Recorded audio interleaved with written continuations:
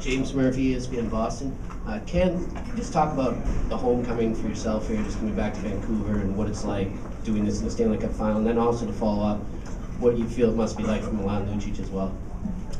Well, obviously, to be in the finals is pretty special to begin with. Coming back to Vancouver, obviously got some family and friends that are excited about it as well. 40th anniversary for the Canucks. Being a former player, growing up here, it's an interesting matchup, but it's exciting for sure. And for Milan, probably a little bit different being a player in that regard, but he's got tons of family and friends that are excited about this matchup, and I think a lot of people were certainly hoping for it at the start of the year, and to have two teams like this meet in the finals, it's from Milan's perspective, I don't think you could ask for anything better.